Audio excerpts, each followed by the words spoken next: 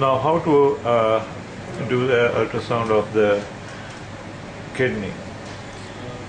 Practically, how do we perform it?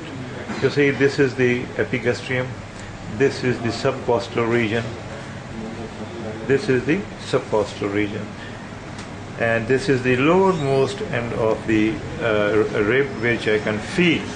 This is the lowermost end of the right subcostal region, or it is the anterior part of the lumbar region.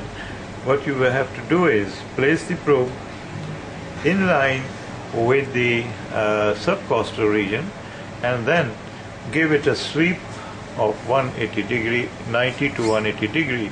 It will vary from patient to patient. Now, patient in supine posture, when the patient is in supine posture, this is your maneuver. Lowermost end of the right subcostal margin, the lumbar region, rotate the probe, and if you get the kidney in total, fine enough. If you don't get the kidney, ask the patient to take a deep breath and then hold it. Lamba sa leke sa roko. Okay, now let's study this maneuver first. Chalo, theek hai. Now I place the probe at the lowermost part of the subcostal region, right subcostal region, and now I'm going to give a sweep to the probe as I showed you, and I can see the kidney in total. It measure it 9.8 centimeter in length, and this is the most important diameter, the anterior-posterior diameter. It's 4.0. Now this diameter can vary with the length of the height of the patient, as in America or Europe people have more height than that of ours. Up to 12 can be considered normal, but in our society we take it as up to 11. From 6 to 11 centimeter is considered to be normal in length, and anterior-posterior diameter, it remains same wherever in the world you go. So this should be within 2.5 centimeter to 5 centimeters. It will remain the same. So in this case we are seeing a normal sized kidney. Okay. Now here you see, I am not seeing kidney in total. I will ask the patient to take a deep breath and hold it. Lamba sa leke sa roko ji. And then give a little pressure. Try to get with angling.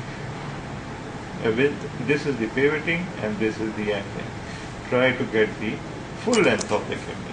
Now this is the full length of the kidney. This is the capsule. And you can measure again from here to here, 10.4. Well, not very much, and 3.9 centimeters. Now you must study the in the same position with patient taking a deep breath and holding it. You must study this region. This is the upper pole of the right kidney. This is called the lower pole. This is the upper pole. This is the lower pole. This is called the mid region. And here lies the adrenal gland. If you see any pathology in this region, you must see it to rule out any adrenal issue if it is there. And then the next procedure is ask the patient to take a deep breath. Again, I'm going to place the probe in the subcostal region, giving it an angle. I get the kidney, ask the patient to take a deep breath, and now I will give it again a 90-degree sweep, and I will see the hilum. Now this is the transfer section of the kidney. Measures 4.9 centimeters up to 5 is normal, and this here you can see the hilar region, vessels entering and leaving. Now see what is the maneuver. See on the patient. Let me show you crowd. I am going to restart from where I did. Place the probe at the lowermost end of the subcostal region, right subcostal region. Angle the probe.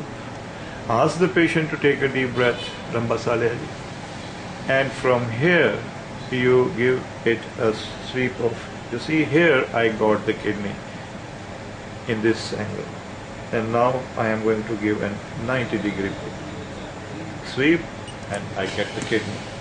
So this you have to repeat this procedure. Now let's see the other kidney.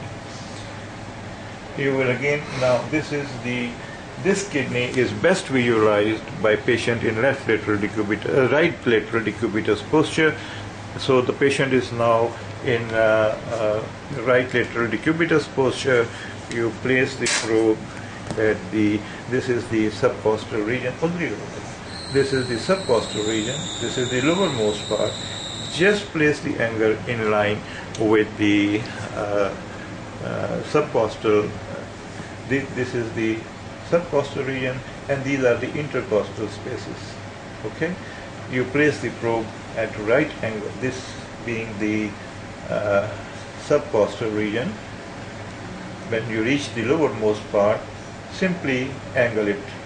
You are here, you angle it 90 degrees, and then angle it. If you are not seeing here, go bit upwards. Okay, but you will have to do some angling. Then if you don't see here, you can move it upwards and downwards. This can be your method of getting the kidney in sagittal section or in longitudinal section.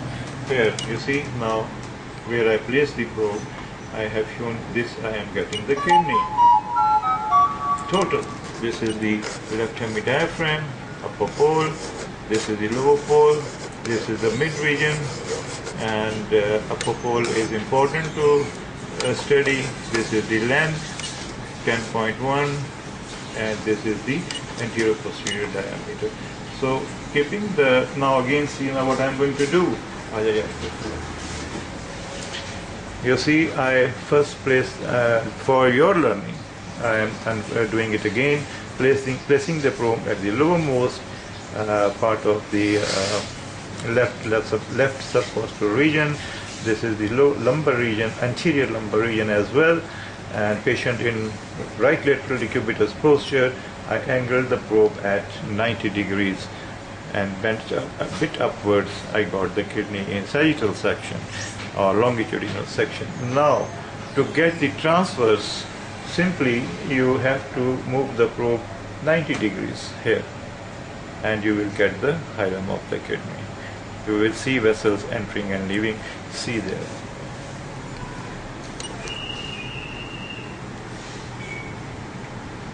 Okay, you can, it's not necessary you rotate the probe 90 degrees. You can get it at 80 degrees or at times 100 degrees, but this is, you go almost,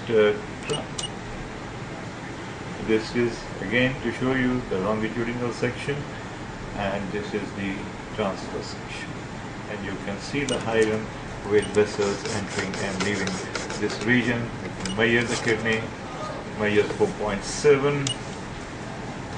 So, and now ask the patient to take a deep breath and hold it. This will give you a better view of the, and then pivot, angle the probe anteriorly, posteriorly, slowly, but so as to get the full length, and then the upper pole, steady the upper pole. Any mass relating to the adrenal gland, you will not miss it. So this is how we study the kidney, and this is the rest of all of the other,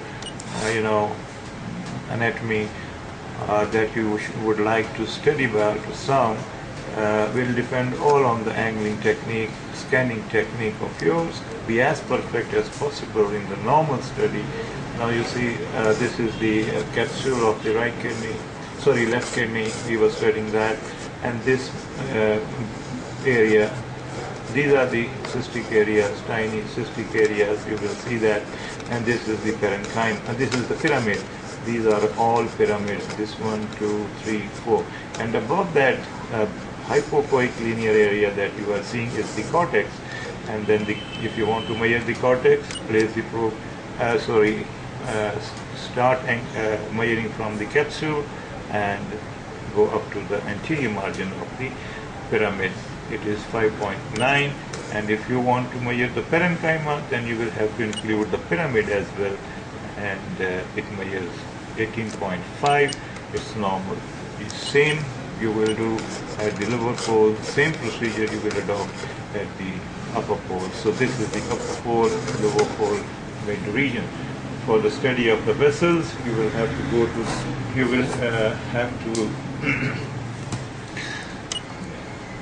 go to the transfer section to study the vessels, but it will take some time for you to be in comfort of seeing these vessels. So, and another thing, if you see any mass relating to the kidney, please do see it will glide with the kidney, and kidney glides over the iliopsoas muscle. This is the iliopsoas muscle, and you can see the movement of the kidney with respiration. And next, if there is any calculus, if there is any hydronephrosis, that you will see in this region. Now, what is this region? This is the central sinus echo complex fat, or the collecting system fat. The hydronephrosis will be seen in this region, and the calcula, any calcula that is seen in this region will be a calculus. Any calcification seen in the parenchyma will not be a calculus, it will be some parenchymal pathology.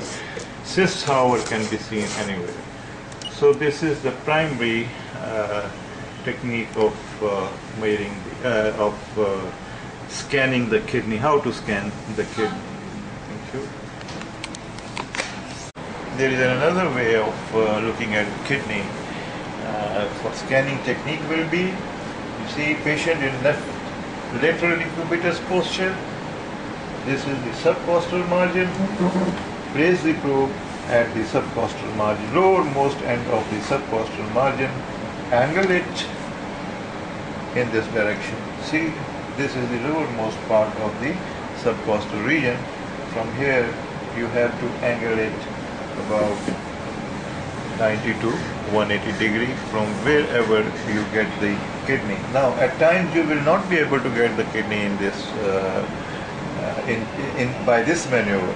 For that, you will have to go into the intercostal space a little above and angle the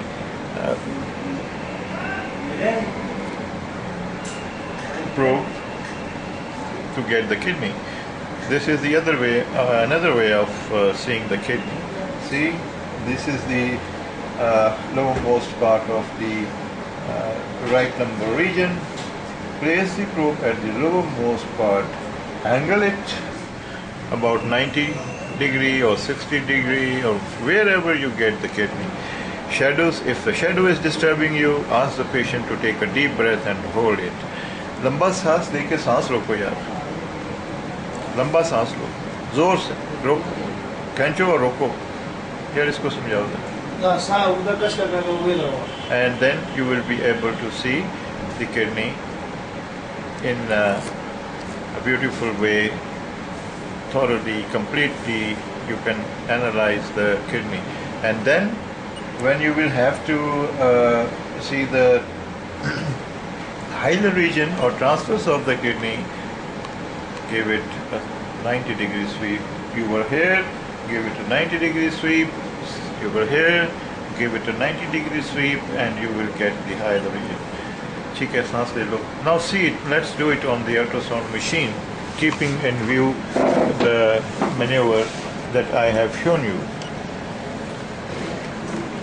Okay. Patient in left lateral decubitus posture. Place the probe. I have placed the probe at the lowest most end of the subcostal region, and now I am angling it the way I showed you, and I am not getting the kidney properly. I am going a bit up here. Now a shadow is disturbing me. What should I do? I am going to ask the patient to take a deep breath and hold it. एक लंबा सा लेके सा रोक लो.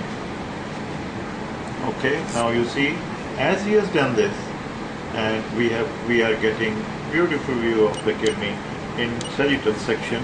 And now if I turn the probe again 90 degree, सांस ले लो, you are seeing a beautiful view of the hilar, because this is the transverse section of the kidney, and see the vessels entering and leaving the hilar region, the renal vein entering the IVC, and right renal artery entering the aorta. This is the aorta in transverse section. This is the IVC. Here you see right renal vein entering the IVC, and here you can see the right renal artery beautifully originating from the aorta in transverse section. So you can study the transverse section in this way. You can study or compare the parenchyma. Now if you have to compare the parenchyma, then the sagittal section is the ideal one. Ask the patient to take a deep breath if you don't get the full view. Lamba सांस लेके सांस रोक लो. Freeze the image. Okay, सांस ले. Now you see this is the upper pole, this is the mid region. Lower pole is being cut off by the gases. Don't care about that. Because we have to compare the kidney renal parenchyma with that of the liver. Now the renal parenchyma should be parenchymal brightness or echogenicity should be less than as compared to that of the normal liver, and or equal to that of the adjacent liver.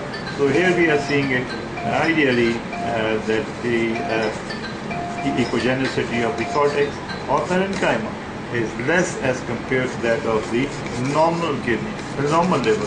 So this is a normal parenchyma. These rounded black areas are the pyramids, and this is called as intact corticomedullary differentiation, because we are seeing the cortex as well as the medulla, and so the corticomedullary differentiation seen intact means the kidney is working properly. This is the central sinus echo complex, the area where I said this calculi will be seen, or hydronephrosis will be seen. So this is another way of looking at the kidney. Thank you very much.